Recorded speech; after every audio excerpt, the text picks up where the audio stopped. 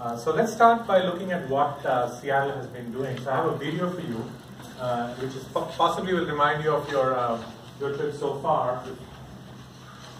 It shows what's happening in the city of Seattle.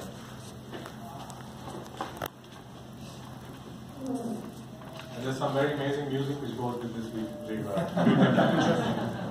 Just hum. You can sing. So what you'll see is a lot of logos of companies which are not just formed here in Seattle, but also moving here from the Bay Area, international as well. And we see both biotech, which you look at as well as IT, and big engineering, like Boeing, for example. And it's also a place for the top foundations. So you have Gates Foundation and Path as well. And retail, as you can see with Amazon and Starbucks and Costco. So it's an intersection of 4 or 5 technology areas that all are coming together in Seattle. So it's a very exciting time. The role of the university is to create talent for these companies, but also to figure out how to connect to this ecosystem and build an even larger and more diverse ecosystem which can withstand business cycle challenges and also diversity of technologies. As we go across the water towards the Bay Area, we're also seeing companies, of course Microsoft, but also other companies in the IT space as well. So it's really a burgeoning area. Some statistics, I think the latest number, and the city will have that more, but I believe at least 150 Bay Area companies have set up their tech offices here. They are moving here for tech talent. So what is the role of the university?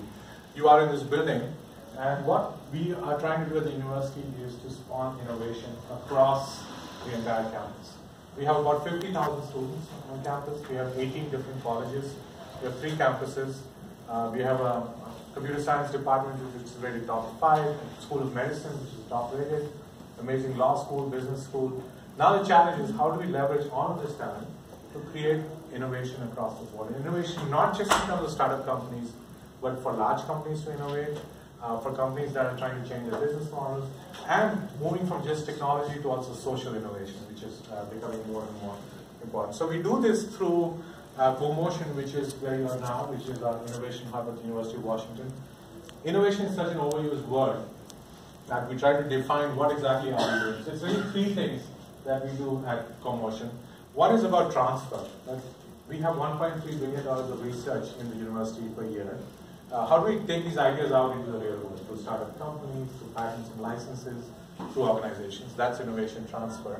Innovation learning is how do you get this mindset of taking risks, learning from failure, working in teams, working with industry, into any student, family member, postdoc, or alumni who wants to do this. It's a big challenge because we have about 100,000 people we have to interact with in the university. So how do we do this at scale while respecting what, for example, our Foster School of Business does in terms of MBAs around entrepreneurship? How can we do this for everyone who needs that? And the third is around strategy. Universities are always evolving. For state universities, the challenges are around state funding, around federal funding, around research, and also about keeping our education current. What are we teaching our students so that it's not just the skill sets of the day, or it's not just the knowledge of that time, but something that they'll use for the next 15 or 20 years. What is it that we should be teaching, and how do we do that collaboratively with partners and companies? So that's the 3 things that we're doing at the here at Comotion. And I was told this is a very chatty group, so please interrupt at any time. So far, I'm not seeing any evidence of that. Feel free to interrupt or raise your hands. This slide, this is a slide around the types of innovation. And I think it's good to think about when we say innovation, what it means. And it's not just about technology, but these are technology examples. When we think of innovations coming out of the university, we tend to think of breakthroughs, a new cancer cure, or potential cancer cure, or a new form of energy, fission or fusion. Those things come every 2 decades, every 3 decades, and of course we have to create conditions for that.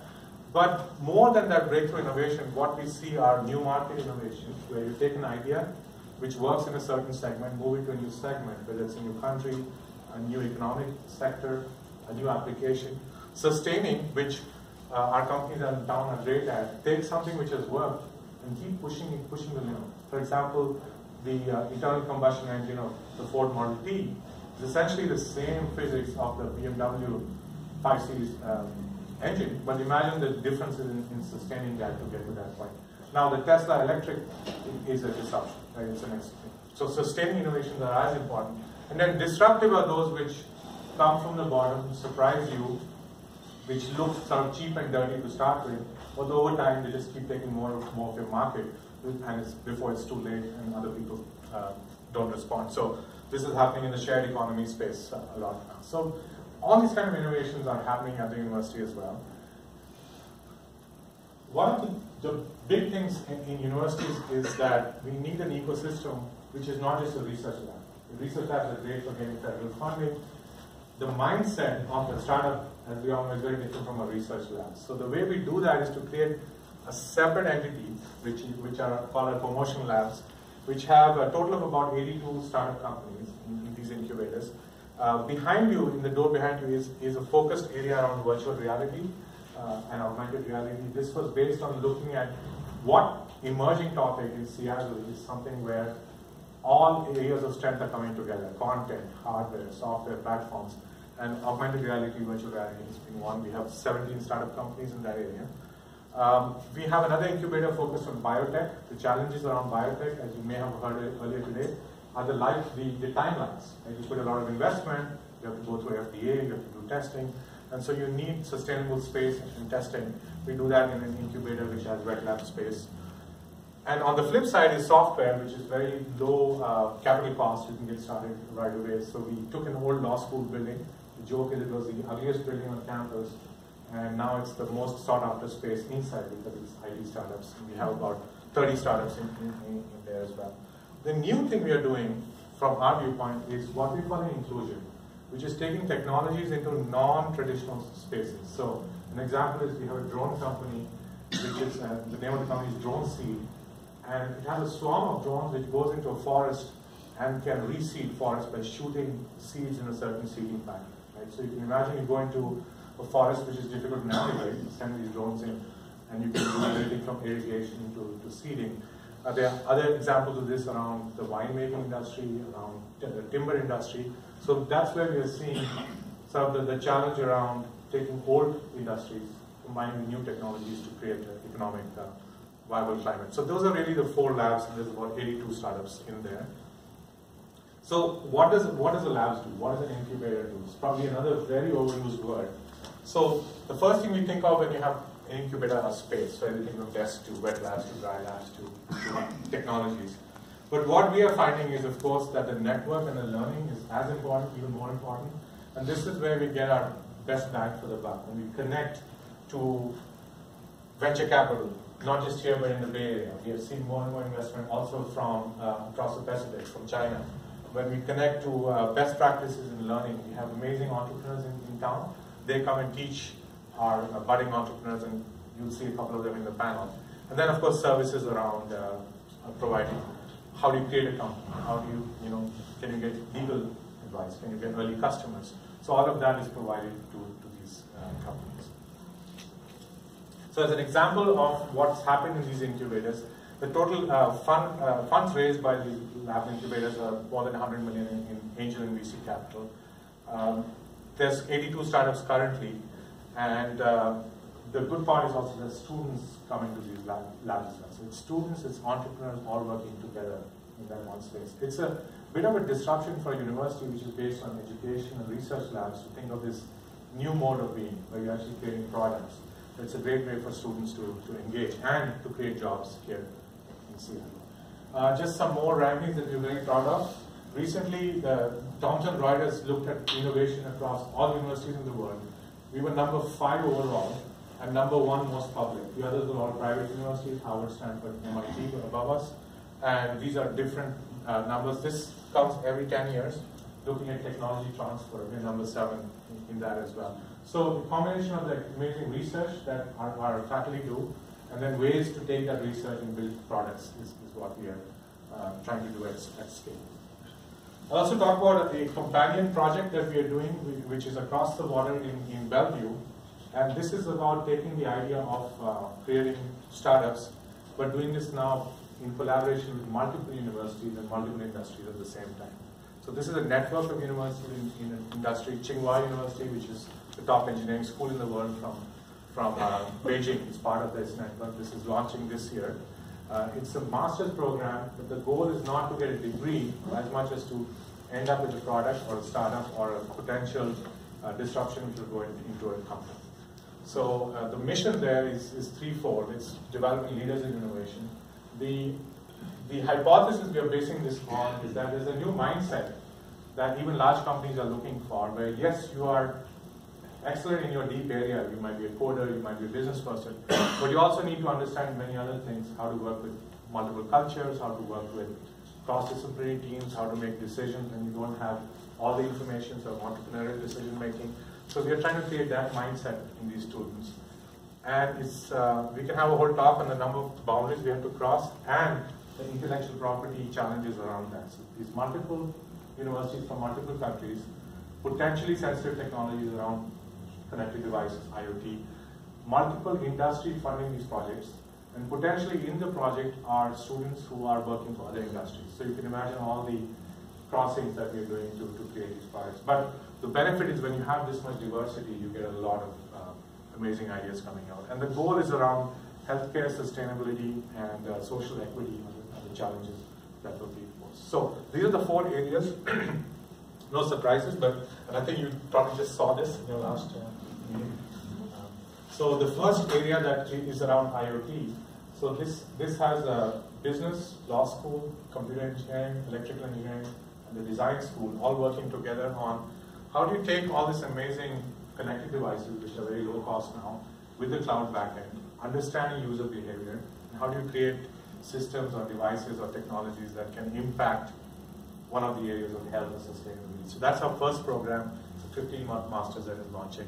And then we'll be looking at health, particularly M-Health, the intersection of data and devices. Clean energy, what's called hardware in the loop. So you can do a lot of simulations where you're understanding the impact of hardware being there, whether it's electric cars, whether it's batteries, whether it's wind power, but you're able to do a lot with the technology. And one of the most interesting things, which I think Seattle is poised to be a leader in, is how do you look at cities of the future, not just from the smart city side, which a lot of people are doing, but understanding things like the impact of the environment, social equity, policy. So this is a cross-disciplinary program with policy as well as social sciences as well. So these are the 4 programs that GIS is looking at. So Comotion tries to productize all of these ideas and do it in a way that's a value add for all our faculty, our students, and our staff. But I think the best way to get the story will be to have 3 of our folks come and talk about it, and they're sitting right here. So if we can, I think this is my last slide. So this is, again, these are things to take away from what we are trying to do. Again, the goal is innovation defined broadly. I think this is a new thing for understanding for a lot of us is it's not just about entrepreneurship. It's great, entrepreneurship is great, but a lot of good jobs happen in large companies. And you don't necessarily want entrepreneurs, but there's something in that mindset about creating internal innovation groups in large companies that you can teach here, crossing every kind of boundary, and then addressing challenges that matter. So we are looking at large challenges around healthcare, sustainability, and social. So, yes, questions? How would you like to work with us? How would you like us to work with you? Very direct question, I like it. So currently there's 7 universities in this network, and so when you say us, we're representatives of governments around the world. Right. So where can I start? There's so many things that we need, right? The very simple way is to say, are there universities in your countries that are interested in connecting to this network? So we've reached out to China, we have Israel, we're talking to India, we're talking to Hong Kong, Singapore as well. So the question is, are there universities which would be interested in being part of this network? And what does network mean? Faculty exchange, student exchange to start with, but also if there are industry partners in those universities that would like to do a project here. So that's the simplest way to get started. Bigger things would be if there are cross-cultural problems to be looked at. So we've been looking at, for example, the hardware innovation ecosystem in Shenzhen, in China, which of course is amazing, but how do you connect that back to technology development here? So it's a supply chain challenge, it's a financial challenge. So if there are interesting cross-linkages of innovation ecosystems, that would be great. Whether it's an emerging ecosystem or a large ecosystem. The one question we're all struggling with is the future of technology and what's going to happen with technology disruption, AI, machine learning. If there are thought leaders or if there are test cases of what people think will happen in that country, we'd love to use that as a test case to look at things as well. Because that I think is real. This time is real, as the joke always goes, but I think the latest prediction is by 2040, about 40% of jobs which exist now will not exist just because they'll be disrupted. So how do we actually define the jobs of the future and the workforce of the future? So I think connecting to universities and also policy people would be nice. And you can reach out to anyone here at Comotion. The joke is we are the least bureaucratic part of the universities. And our university is not bureaucratic at all. Other questions? Yes? One of your slides was detailing what kind of numbers you were startups and right. And one of the things listed was grants. Now, there's a couple of philosophies that view grants and other outside funding sources that are not venture capital as detrimental to the scale up of some of the startups. Right. Excellent question. We've seen both. So there are government grants, particularly small business grants. If designed wrongly, they take the company off onto a tangent, and you become a consultant or a service provider. When done right, and there are certain agencies who are encouraged to actually help the startup rather than to create a project. So, for example, the National Science Foundation is actually focusing on get your company successful, we'll help you get money, which is equity free towards that. So there are right ways to do that and wrong ways to do that. So absolutely. So when done right, up to $500,000 to $1 million you can get, where you're not really constrained in terms of moving away from your product, but it gives you leeway to create a product and to create value before you have to get value to invest. That's a great question, I think. Just adding a grant to a startup could be detrimental. And when we talk about this, are you mean SBIR and SBIR, exactly. And it's interesting. Every different division has a different mindset around SBIR. So Department of Defense is different from NSF, so you really have to work with the particular program managers for them to understand what's. But that's great. Yes. In September 2015, during the Chinese President Xi Jinping's visit, we started a program, University of Washington and Tsinghua University and Software, that is